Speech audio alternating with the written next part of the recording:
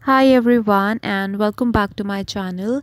I hope that you all are doing well. So in this video we are going to learn this flying cat game, and in this game if the cat touch to the diamond, then you'll get 1 point, and if your scores is equals to 10, then you will win this game. Here you can change the points, you can change the scoring thing, you can make it by 10, 20, 30 to win this game, up to you, right? And if the cat touch to the building, then the game will get over. So I hope that this video will helpful to you, and if you like this video then please give a big fat thumbs up. Do like, share and subscribe to my channel for such more videos. So without wasting any time, let's jump into the video.